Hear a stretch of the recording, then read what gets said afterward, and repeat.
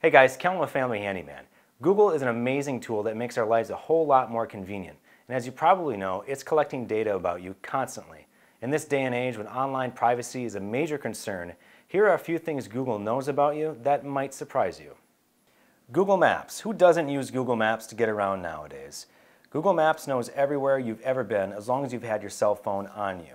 You can make some changes in the settings and you can delete your location history, but unfortunately it's never really going to go away. If you have a cell phone, this is just something that you have to accept. Let's say you have a Gmail account and you're going on a trip. If you search for those plane tickets on Google and you book the tickets, Google's going to know exactly where you're going, when you're coming back.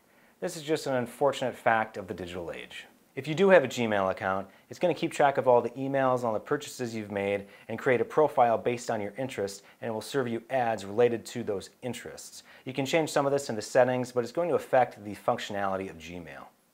Here's something you didn't know. Google can guess your age. If you go to the ad settings within the app, you can scroll through the profile that it's created for you. So it basically knows your age, and it also knows if you're married and where you live. You might be surprised at how accurate this is without you providing any of the information. Google knows every shopping site you've been to. Actually, make that literally every site you've been to ever. Google stores all this information and you can delete it, but it's never really gone. We all like using YouTube, and guess what? It's a Google product, so it keeps track of every video that you've watched. And yes, you can delete it if you go into settings. Use Google Chrome? Well, one great feature is that you can have it remember your passwords. But guess what? That's also another piece of information that Google knows about you. You can always choose to have it not remember your passwords though.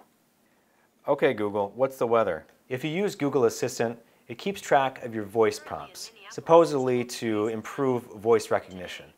If that creeps you out, then I suggest you stop using Google Assistant.